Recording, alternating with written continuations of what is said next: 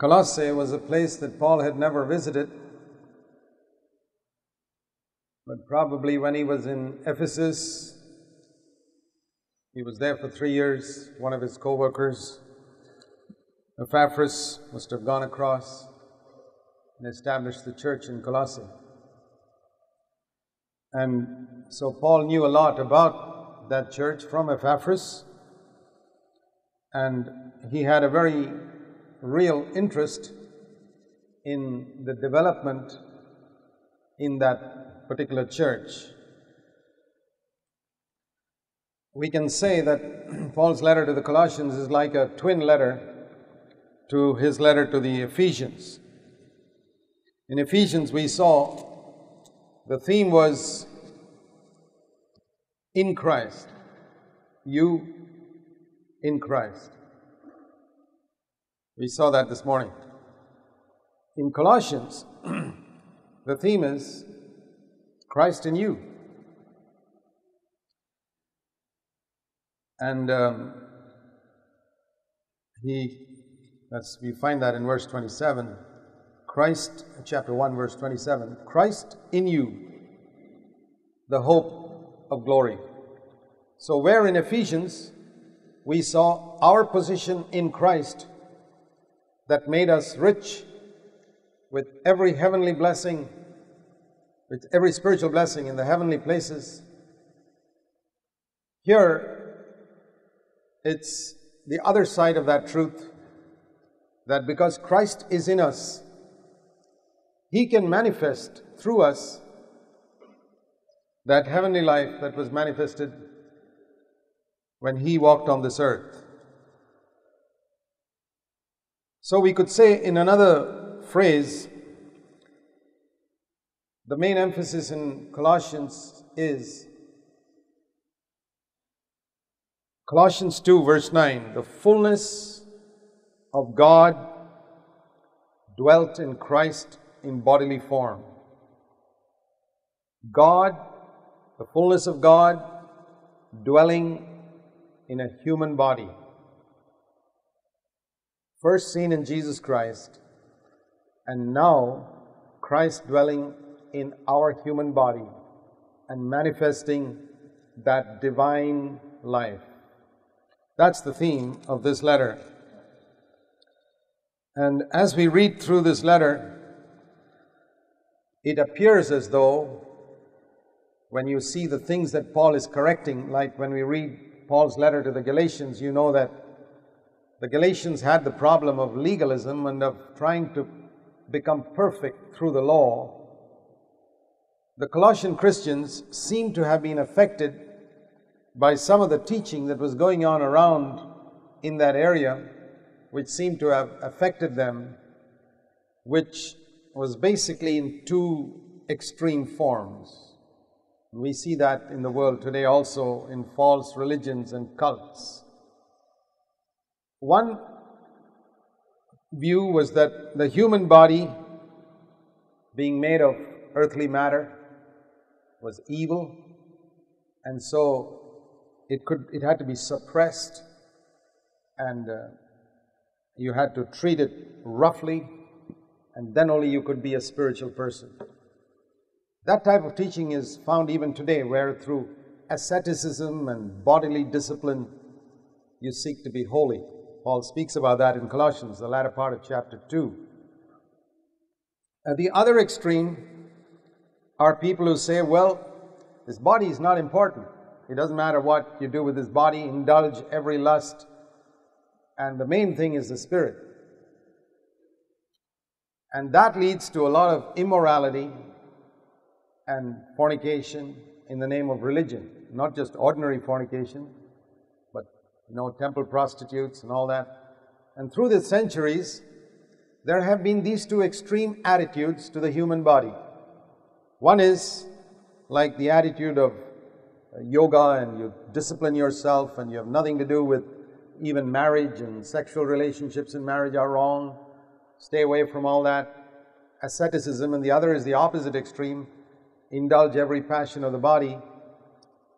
And both these extremes tend to despise the body. The main thing is the spirit.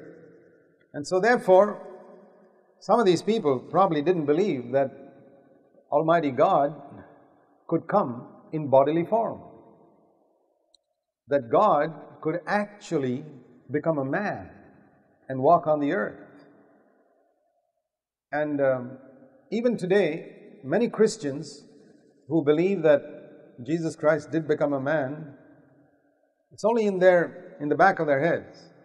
It doesn't seem to have any practical relevance to their daily life on earth. The fact that Jesus Christ always was God, even when He was on earth, He was God. And at the same time, that when He came to earth, He was totally a man, are two important truths. If you lose a sight or understanding of either of them and their practical applications, in that measure, your Christianity will suffer. If you don't believe that Jesus Christ is God, you have a lot of questions. And then you're going to have a lot of problems in your Christian life. You're not really a Christian at all. And on the other hand, is the other extreme where you don't recognize that He became 100% a man just like us, made in all things like His brothers, it says in Hebrews 2:17. God came in human form, and that's why we can follow Him. You could never follow Him if He was just God. But because He gave up those privileges that He had as God and lived on earth with our limitations, therefore we can follow Him. So that's very important, that sin is not essentially found in the body. That's the point. You must realize that it's not because you have a body that you sin. And what is the clearest proof of that? Jesus had a body just like yours and mine. He was born of the seed of David, of the sperm of David, which is the literal meaning of the Greek word. And yet, even though He had a human body just like ours, there was no trace of sin in that body at all. No conscious sin, no unconscious sin, no trace of sin. Completely pure from birth till death. Now here's another example of Satan, who has no body, no human body, and he's full of sin. So here you have a contrast. Satan, who has no body, is full of sin, and Jesus, who had a human body, had no sin. So we see that sin has got nothing to do with the human body at all. It's your choice whether you're going to let sin be manifest through this body, or whether you're going to let the life of God and purity be manifest through this body. Every day we are making that choice. Colossians deals with the fullness of God dwelt in bodily form. Christ now dwells in you. So that's the theme. And there's a lot of emphasis in the first chapter on the preeminence of Christ in creation and in redemption. Just let's look at that. In chapter 1, I just want to read a few verses here and there. First of all, he, of course, gives thanks to God, like he always does, for all churches that he wrote to, in verse 3. And in verse 9, he says, "From the day we heard of it, we have not ceased to pray for you." Here were Christians whom he had never met. As we read in verse 7 and 8, his co-worker Epaphras was the one who had gone and established that church there, and he came and told Paul about the wonderful believers in Colossae. And he says, we have prayed and asked that you will be filled with the knowledge of His will in all spiritual wisdom and understanding. A very interesting Bible study that you could do on your own would be to study through the prayers of the Apostle Paul. There are many prayers of the Apostle Paul right through from Romans on to 2 Timothy, and you find all those prayers, we saw two of them when we studied Ephesians, were always prayers for spiritual things. He never prayed that these people would become rich, or they'd have good houses to live in, or that they'd advance in their jobs, or he never prayed for any of these material things. He always prayed for deep, eternal, spiritual things, because Paul was so gripped by the fact that everything on this earth was only for a short period. It's like something like if you were taking a journey from here to Delhi and you were going to settle down in Delhi for the next 50 years. Someone who's praying for you should not be spending most of his time praying that in the 2-day train journey to Delhi you'll have a very comfortable time and you'll be able to eat good food and wear good clothes in the train and sleep peacefully. He should be praying more about things that you'd be able to live in Delhi happily for a long time. So when we see that our life on earth is only like a short journey moving into eternity, Paul was praying that the way they lived on earth would be in such a way that when they get into eternity, they'll have no regret. That's so important. So he prayed that they would be filled with the knowledge of His will in all spiritual wisdom and understanding. Now there's a translation of this verse in, I think it's in the paraphrase by J.B. Phillips of this epistle, where he says, I'm praying that you will look at things from God's point of view. To have an understanding or knowledge of His will in all spiritual wisdom and understanding means that you will look at everything from God's point of view. And that was Paul's prayer for the Colossian Christians. When you think of your human body, don't listen to what all these philosophers in the world are saying. Look at it from God's viewpoint. Jesus came in a human body, so don't despise it. Everything you face in life, look at it from God's point of view. That's a good prayer for us to pray for ourselves. Lord, help me to see everything that happens in my life from your viewpoint. How do you look at that? That particular circumstance that came into my life, that particular sickness, that thorn in the flesh, that person who's treating me so badly. All these things, let me see it from God's viewpoint. Did it surprise God when that thing happened? It didn't surprise God. It did surprise me because I'm a human being limited by time and space. But God was not surprised. And when I move back or move up to God's viewpoint, I find my heart comes to rest. And many things on earth look very different when I look at them from God's viewpoint. It's a very good prayer for us to pray for ourselves. And if you can build a church where people have learned to look at things from God's viewpoint, you got a spiritual church. You don't have a spiritual church just because they engage in a lot of evangelism and social activity. No. It's if they've learned to look at things from God's viewpoint. Because it's only then, as it says in verse 10, that you can walk in a manner worthy of the Lord. You can never walk the way God wants you to walk unless you first of all have your mind looking at things from God's viewpoint. And only then, like it says in verse 10, will you bear fruit in every good work. And he speaks about being strengthened with power according to His glorious might, verse 11, which is a picture of the Holy Spirit. In verse 15 is another description of Christ, and I think it's one of the clearest descriptions in the New Testament of the fact that Jesus Christ on earth was God, in case anybody had any doubt about it. He is the image of the invisible God.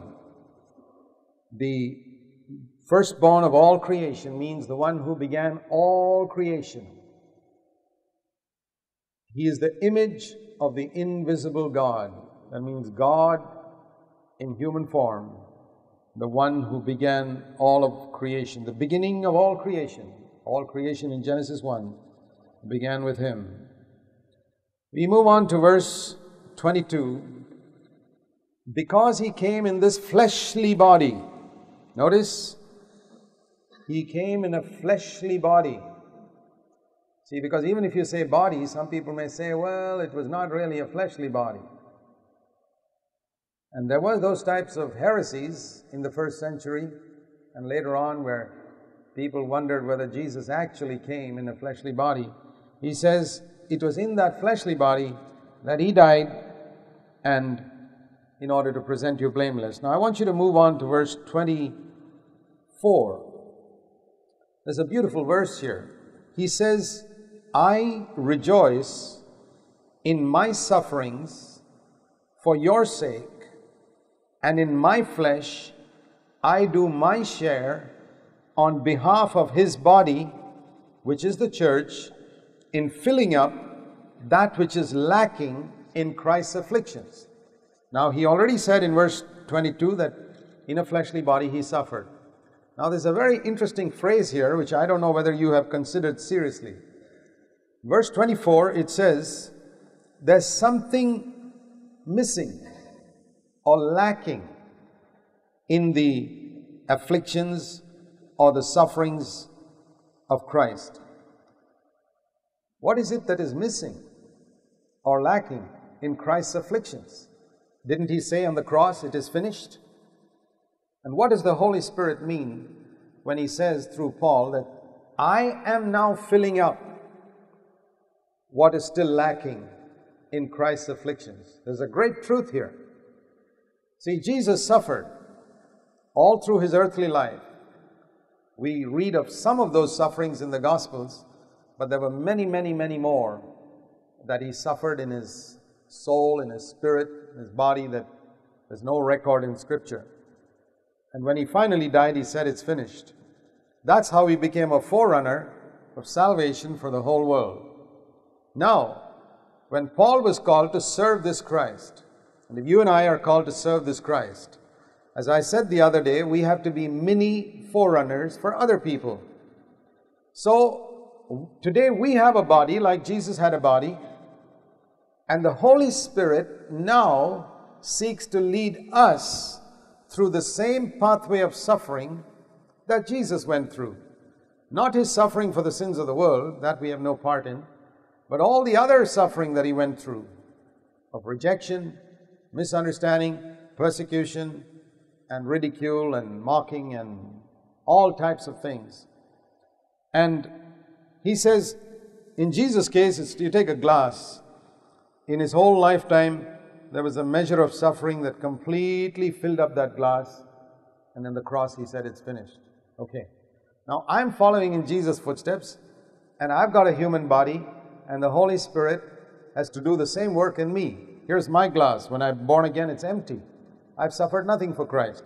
And gradually, as time goes on, this glass begins to fill up with sufferings. These are the sufferings of Christ. It's what He endured when He was in a bodily form. Now I've got this body and Christ is in me. The same Christ who suffered when He was on earth is now in me, and He has to go through the same thing now through my body. In ridicule, mocking, He said the servant is not greater than his master. If they call the head of the house Beelzebub, what do you think they'll call you? Worse names. The world hates you because it hated me first. So all those sufferings, now it has to be filled up in our body. That's why it's a great privilege. And He says, this glass is now to be filled up. There's still a lot left. This is the filling up that He speaks of here. What is still lacking of Christ's sufferings, which He completed in His body, which has now got to be completed in my body. It's a great mystery. Many people don't understand it. Many people don't understand that when they're going through suffering and they're coming into fellowship with Christ's sufferings. I'm not talking about the suffering that you suffer because you did something stupid or foolish. Jesus never did anything stupid or foolish, but He still suffered because His whole way of life was contrary to this world. His entire ministry was constant conflict with Bible scholars and with all the great theologians of His day. He was in conflict, and they hated Him and finally killed Him. It is the same today. When we fill up the afflictions of Christ, we find ourselves in conflict with the entire religious system of this world, and also with a lot of so-called Christian theology and religion. We find ourselves in conflict just like Jesus was. People who don't know God, but who got a lot of cleverness. Jesus was in conflict with them, and they hated Him. Who were the ones who called Him Beelzebub? It was not the Greeks and the Romans. It was people who had a Bible. Who were the ones who persecuted Jesus the most? Who were the ones who killed Him? Who were the ones who caused Him all those afflictions? Religious people with a Bible. So if you're going to fill up the afflictions of Christ, you're going to find religious people with the Bible afflicting you because they don't know God. Jesus said that they hate me, they persecute me because they don't know my Father. And they'll do the same thing to you. So when we fill up the afflictions of Christ, we rejoice in it. Because as we go, he says here, I rejoice in these sufferings because as this is filled up, I am doing, Paul says, my share. Each of you have got a share for the sake of this new body of Christ, the church. That was his first body, a physical body. Now he's got another body, the church. And in this church, these afflictions are to be filled up. You got your share and I've got my share. The difference is this, that Jesus suffered everything in his body, but we suffer it in the total body of Christ. But you've got a share in that. And I've got my share. I cannot do your share. What does that mean? When you go through some suffering, I can't be faithful for you. So how can I help you there? You got to be faithful in your suffering. When you suffer from your relatives, when you suffer from your neighbors, when you're persecuted, when people oppose you because you're following Jesus, when they throw out your name and as evil and throw you out of the house perhaps because you want to follow Jesus, that's part of the suffering of Christ. Rejoice at that time and say, Lord, thank you for giving me the privilege of filling up a little bit of the afflictions of Christ for the sake of the church, which is his body. That is how we have a ministry to other people. We do it for the sake of the church. It's not, I don't gain anything from it. But if I go through this suffering, it's like, why is it called part of the fellowship of Christ's sufferings? What did Christ gain by that suffering? Nothing. If Jesus came to earth to gain something for himself, we have to say he was a total failure because he gained nothing for himself. He lost everything. Through Christ's sufferings, he gained nothing, but we gained a lot. And if you are in fellowship with Christ's sufferings, you will gain nothing, but other people will gain a lot through your sufferings. Are you willing for that? I hope all of us will say, yes, Lord, I'm willing. I want to be in fellowship with your mind and your spirit and your attitude, that I want to suffer so that other people will gain something through my suffering, because out of that suffering it's like the grapes being squeezed, or the olive oil being pressed. Have you seen how they crush the sugar cane in a grinder? They put those sugar cane sticks in there and grind it and grind it and grind it, and all that juice comes out. And you think they're finished with it. No, they put it back a second time. And every little bit of juice comes out for whose benefit? Somebody else is going to drink it. That's a picture of how God makes us a blessing to other people. You got to be crushed, and you got to be squeezed in circumstances and trials, and from that, the radiance of Christ, the beauty, the aroma of Christ comes forth. That's the only way we can be a blessing to other people. That's how Jesus fulfilled his ministry. And so we see here, he goes on to say, now with this experience, verse 28, we proclaim Christ, who came in this bodily form, admonishing every man, that is, rebuking, correcting everybody in the church, teaching every man, it's both prophecy and teaching, with all wisdom. And what is our ultimate goal? This was Paul's ultimate goal, that we may present every man complete or perfect in Christ.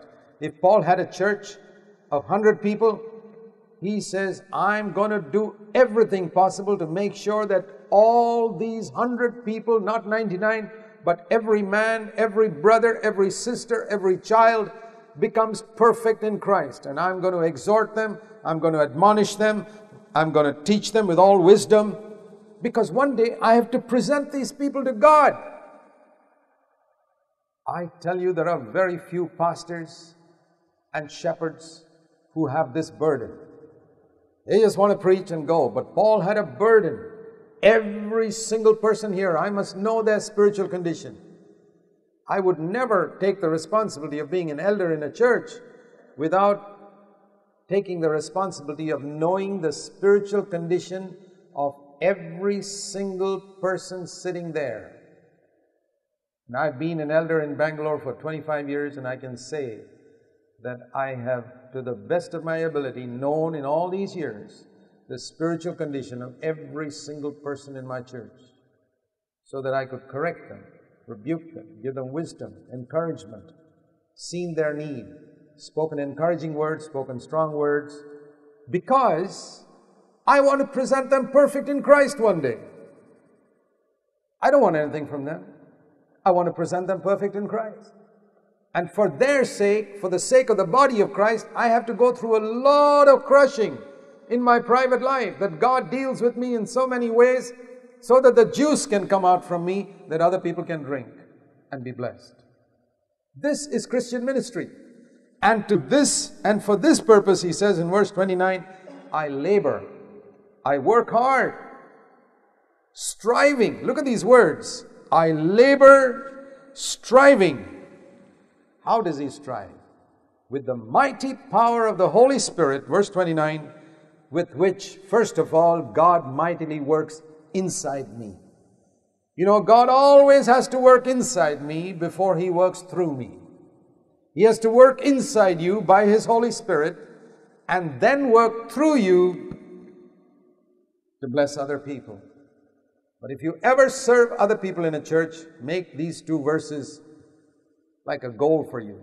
Verse 28, your goal to present every man in perfect in Christ. Verse 29, the means by which you reach that goal through the fullness of the Holy Spirit. In chapter 2, he says, I pray that your hearts will be knit together, verse 1, in love, that you will have a full assurance of knowledge, of understanding, in a true knowledge of God's mystery. You know, this word mystery comes a few times in Scripture. And I want to just mention something about it here. Mystery means a secret that can only be known if God reveals it to you through His Holy Spirit. Eye has not seen, neither has ear heard, 1 Corinthians 2, verse 8, 9, and 10. Neither has entered into the heart of man the things which God has prepared for those who love Him, but God has revealed them to us through His Spirit. That's the mystery. And in the Scripture, if you look up a concordance, you'll find that there are only two mysteries that are called great mysteries. Great mysteries. There are other mysteries mentioned in the New Testament, two that are called great. One is the mystery that God came in human flesh. 1 Timothy 3:16. Great is the mystery of godliness. He was manifest in the flesh. There's a mystery there. It's the secret of godliness. What is the secret of godliness? Jesus came in our flesh. Think about it. Ask the Holy Spirit to show you what that means. That's the first great mystery. Secondly, Ephesians 5:32, he says this is a great mystery. The husband-wife relationship, husband and wife becoming one flesh.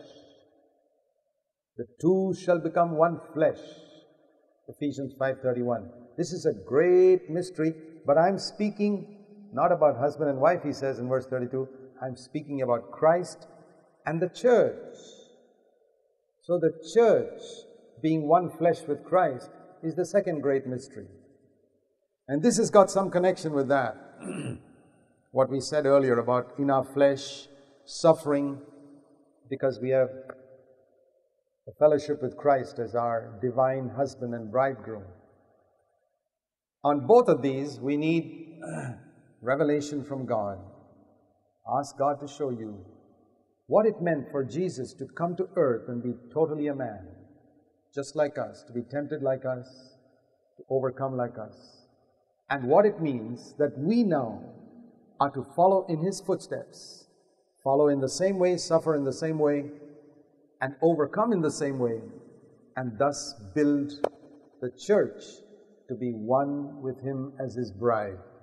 This is the greatest ministry you can ever do on the face of the earth. There is absolutely nothing greater than that. There are many good things you can do in the name of Christ. Paul said he spent all his life laboring to do this, to build the church. And I believe that the greatest servants of God are the ones who build the church.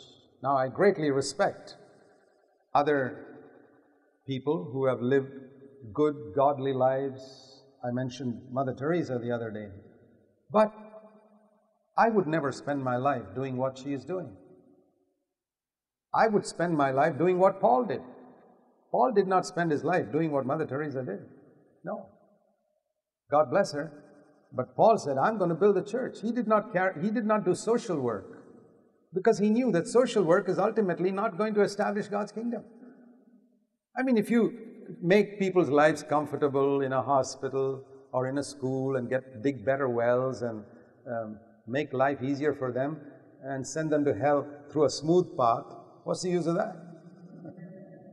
They were going to hell by the rough path, but you made the path a little smoother and gave them a comfortable journey to hell. It's no use. So Paul realized the most important thing is to lead people to Christ. The greatest Christian I respect in India is not Mother Teresa, it's Sadhu Sundar Singh, who had a great passion to reach people for the Lord and who lived a godly life. That's the man I've always respected. And nobody would give him a Nobel Prize or Bharat Ratna or any such thing, because you don't get such medals for building the church. That's the greatest ministry you can ever do. That's what Paul did. He never got involved in social work. God bless those who feel they're called to do that, that's fine.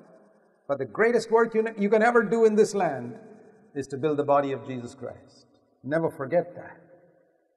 We don't despise others who do good things in the name of Christ. But if you want to do God's highest, remember there's nothing. It's the church that's going to remain until all eternity. Okay. It says further in chapter 2 and verse 11 and 12. In Christ you were circumcised with a circumcision made without hands, in the removal of the body of the flesh. That means, just like in circumcision there's a cutting off of some flesh, we were cut off. Our flesh was cut off on the cross. I have to take that position. This flesh which I carry around with me is crucified with Christ. And that's what I testify to also in baptism. I've been buried with Him in baptism, verse 12, in which you also were raised up together with Him. And just like every son of Abraham, of the seed of Abraham, had to be circumcised after he became a child of Abraham. How did you become a child of Abraham? By being born into a Jewish family. That's all. It's the only qualification.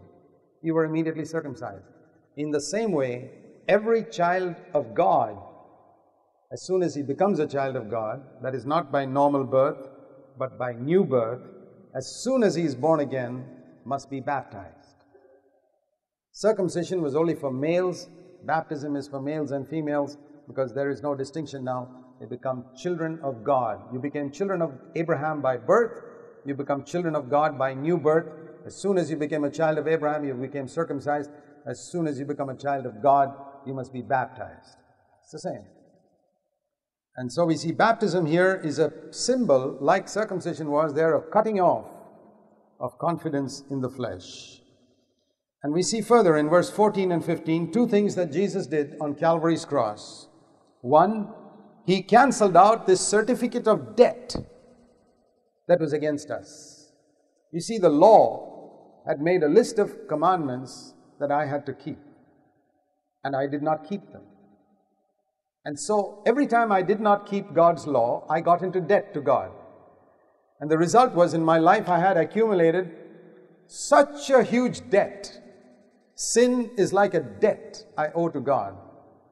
And Jesus came, paid the debt on the cross, tore up that certificate, and says, there's no debt for you now.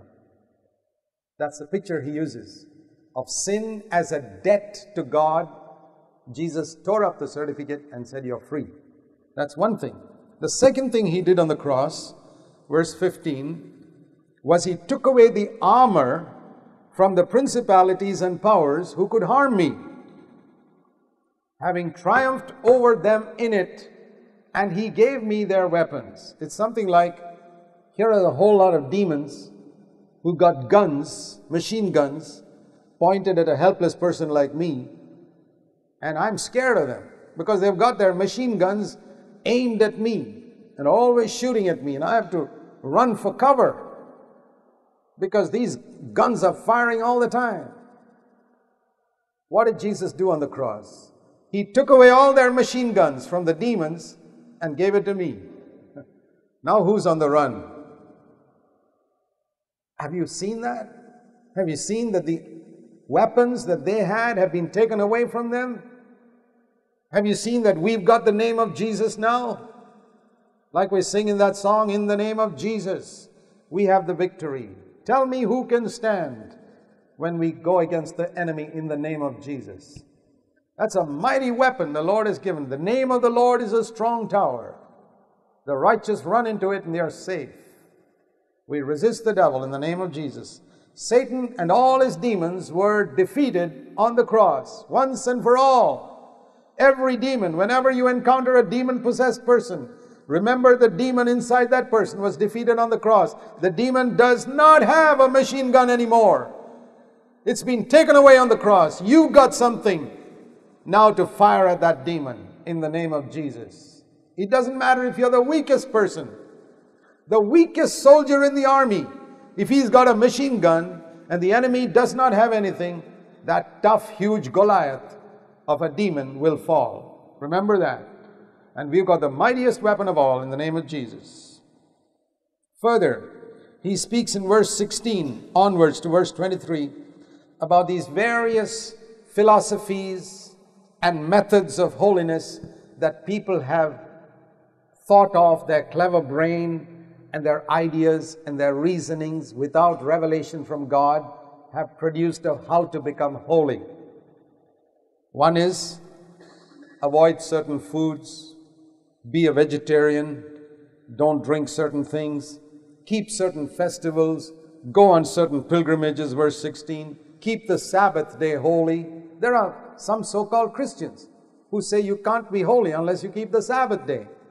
And here Paul says to the Colossians 2,000 years ago, don't let anybody judge you in such matters. Don't let anybody tell you got to keep the Sabbath day, or you've got to keep Christmas day, or you've got to keep any other day. No. These things are only a shadow. The reality is in Christ. When you have the reality, why do you need the shadow? And if Paul was living today, he would have used a picture like this. He said, those are only a photograph. You got the reality. I keep my wife's photograph with me when she's not there. When she's there, I'd be crazy if I'm always looking at the photograph.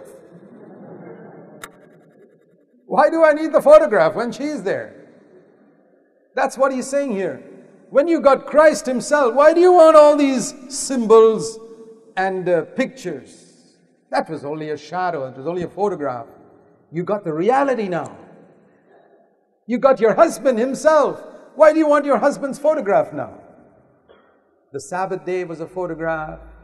All those festivals and all that were photographs. You got the reality. Then he says, don't let anyone cheat you of your prize. You know that there's a prize that God has reserved for you in heaven. Don't let anybody cheat you of it by delighting in self-abasement. That means a false humility. I tell you, there's a lot of false humility among Christians. False humility, which is spiritual pride, wearing the garment of humility and pretending to be very humble. Get rid of all that false humility. You know, where they believe in worshiping angels. You know, you must not only worship God, but when you translate that word angels, we don't find Christians teaching us to worship angels, but I'll tell you how this verse applies to many people in India and other places. The word angel, I told you, is messenger. Doodat, messenger. And there is a lot of worship of messengers in Christendom today. Haven't you seen that? Just like many Hindus worship their so-called God-men, many Christians have got also little God-men, Christian leaders whom they admire so much, it almost amounts to worship. They never feel this man can ever make a mistake. He's perfect. He's almost like Christ. And they worship him. Now, to respect a godly man, to appreciate him and to listen carefully to his advice is all good. But to worship, wrong. And so worship of messengers, you think that's humility. It's not humility. It's a false humility. You don't become holy like that. And then he says the answer to that is, verse 19, instead of holding on to that messenger, you must hold on to the head. This is Christianity. Hold on to the head. And the best messenger is the one who helps you to get connected to the head. And then the other way of holiness mentioned that many people teach is through discipline. Verse 20 and 21. Don't handle this, don't touch this, don't taste this. And with a severe treatment of the body, verse 30. Sleep on the floor, fast for days so that you become holy. And I'll tell you, I've seen a lot of people who fast for many days lose their temper, have got bitterness. I say, where has it made them holy? They gossip, they speak evil of others. All this severe treatment of the body has not made them holy, but it's got an appearance of holiness, but it does not deal with sin inside. What is it that deals with sin inside? Listen, you have died, chapter 3, verse 3. That's the way. Take your position of death with Christ, and you have been raised up, chapter 3, verse 1. That is the way of holiness. The way of holiness is not by celebrating these festivals and by worshipping messengers and severe treatment of the body and yoga and discipline and fasting, and none of these things will make you holy. You can try it for centuries, you won't be holy. The way to holiness is like it says in Romans 6, you got to die with Jesus. You got to take your place as dead to this world and living with Jesus also, not just dead. A lot of people who speak about death end up with this type of yoga type of holiness. It's all self-denial and discipline of the body and all that. But the life of Christ, the life of Jesus in a human body, just like He Himself lived on earth in a human body, this is what the Holy Spirit seeks to communicate to you and me. And then one proof of that will be that your mind will be set, verse 2, on the things that are above. You're not always occupied with the type of food you eat and earthly discipline. You're occupied with the things above.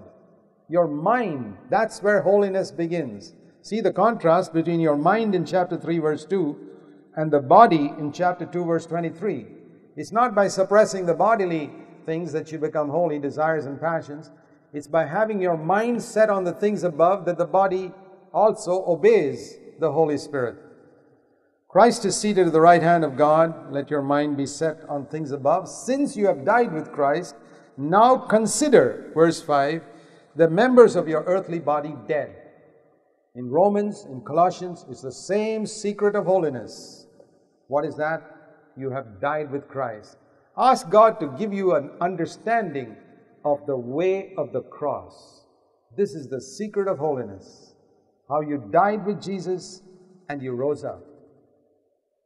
It can be as great a crisis in your life as when you were born again, when you see this truth. Okay. We turn now to verse 13. It says here that as Jesus, there are many things here it says we must put away. And in this renewal, verse 11, there is no distinction in the body of Christ. All are the same. And you must bear with one another and forgive one another just as Jesus forgave you. And then it says in verse 15, let the peace of Christ be the referee. In the margin it says, be the referee in your hearts. How do you know when you're going astray? How do you know when you've missed God's will? There is a referee inside your heart. Have you seen a football match? You can never have a football match without a referee, because everybody will be committing a foul. But when you have a referee, as soon as anybody commits a foul, he blows a whistle. Now, supposing you're playing a football match and the referee blows a whistle and you don't bother about the referee, everybody stop, and you say, that's wonderful, everybody stop, let me kick a goal now, and you go and kick a goal. And you kick another goal, the referee will say, just bring the ball back. There are no goals. You committed a foul here 2 minutes ago, and nothing is counted till you set this foul right. And then you've got to humbly bring the ball back. And you've got to set the foul right. All your goals are not counted because he blew the whistle. Now, what's the application of this for our Christian life? When you find in your conscience a whistle is blown by the referee, you have done something wrong. You spoke in a harsh way to your wife. You did this wrong. Or that money that you took was not right. You know what happens after the whistle is blown? Whatever you may do for the Lord is not counted. Every goal you scored, not counted. The Lord says, come back. Set this foul right. Go and apologize to your wife. Don't go and do evangelism. Go and apologize to your wife first. All the goals you score will not be counted. Do you understand that? Let the peace of Christ be your referee. If you follow this referee, you'll never go wrong. And how long are you going to wait till you obey the referee? Have you seen football matches where they're arguing with the referee? No, I didn't do a foul. Who wins finally? The referee or the player? Always the referee. The referee's word is final. He'll give him, I don't know, what is it, a yellow card or red card? There are various cards they give to sometimes send them off the field if they argue too much. So don't argue with your referee, because he may send you off the field completely. Whatever card it is, to send you out. Say, okay, Lord, I'll do what you say. Set it right and then move on. What is the referee's sound? How do you know the whistle is blown? You lose your peace. The peace is the referee. Peace is gone. You're agitated, troubled about something. If you come to a church meeting agitated, you should not open your mouth, because that agitation will come out of your mouth. Never speak when you're agitated. At home, if you're agitated about something, the best way you can bless your wife is by keeping your mouth shut. Remember that. When you're agitated, the referee is blown. Set that foul right. Every time your heart is agitated, something is wrong. And then he goes on to speak about something very similar to what we read in Ephesians and chapter 5. Give thanks in everything, verse 17. Do everything in the name of Jesus. And then wives, husbands, children, fathers, slaves, masters, all the way from 3:18 to 4:1. One more thing before I proceed. Verse 15, he said not only about this referee, but he said, be thankful for one another. And he's speaking about the body here at Greeks and Jews and circumcised, verse 11. It's one very important requirement in the body is to learn to be thankful for one another. I want to encourage you to listen to the referee and be thankful for your fellow believers. And in the family, we already considered how wives and husbands and slaves and masters and children and parents must behave. It says, fathers, verse 21, don't exasperate your children. Don't keep on nagging them. And they'll get discouraged. Bring them up in a good way. Husbands, verse 19, don't be bitter against your wife. What a word. In 365 days in a year, how many days are you permitted to be bitter against your wife? Not even one. When the Bible says don't murder, how many days in a year are you permitted to murder? Not even one. When the Bible says don't be bitter against your wife, how many days are you permitted to be bitter against your wife? Not even one. But some people think, yeah, murder is serious, but being bitter is not so serious. Who said that? God, the same God who said don't murder, also said don't be bitter against your wife. And if you're a serious Christian, you'll strive to that goal where you're never bitter against your wife, even for a single day in your life. You'll be thankful. Okay, masters, treat your slaves fairly, give them good wages, pay them properly. Devote yourself to prayer, verse 2. Verse 6, be careful about your speech. Let your speech always be with grace, so that you always know how to reply to each person who talks to you. In everything that we say to people in our conversation, there must always be grace. Like I often told you, you may speak like a lion in the pulpit, as a man of God, as a representative and mouthpiece of God, but in your conversation, be like a lamb. Always with grace, always with kindness and mercy. We move on to verse 12. Here is a man called Epaphras, the man who established the church there. He says he's always praying for you. Paul says, what is he praying for? That you people may become perfect. You know, this was the burden of the apostles. That every brother and sister must become perfect in Christ. Fully assured in the will of God. They were not happy with converts. They were not happy even with people who became disciples. They wanted those disciples to become perfect. They worked with them. They were not so busy doing evangelism that they didn't have time to build a church to make people perfect. That's God's plan for today. And then, verse 16, he says, there's a letter I've written to the church in Laodicea. We'll come to the church in Laodicea in Revelation chapter 3. But notice here that Paul wrote a letter to them. And if they had listened to that letter and taken heed to what Paul wrote, they wouldn't have gotten to that problem that we read in Revelation chapter 3. Now that letter is not found in Scripture. We don't know where it is. God has not included it. But I'm sure it was full of some prophetic exhortations that could have saved that church in Laodicea from the problem they face. Sometimes God sends a prophet to you to give you a word. You don't listen to him. Years later, you suffer because of that. Lastly, verse 17. He says to Archippus, it's a beautiful exhortation, take heed to the ministry which you received from the Lord, that you fulfill that. He's not saying about what ministry other people have received. Leave them alone. God has given you a particular ministry. Fulfill it. That was his exhortation. There's a man mentioned here in verse 14 called Demas. Demas at that point was a co-worker of Paul, fulfilling the ministry God called him for. After a while he got diverted and got attracted to the things of the world, as we read in 2 Timothy 4, and went astray. And Paul had experiences like that with some of his workers, so he told Archippus, who was in Colossae, you're a young brother, Archippus. God has given you a ministry. He's got a plan for your life. He wants to do something through you. And I say that to all of you, put your name in place of Archippus there. I put my name in place of Archippus there. When I was a young man, I read this verse, and I heard the Lord saying to me through this verse, take heed to the ministry I have given you, that you fulfill it. Don't get sidetracked into something else.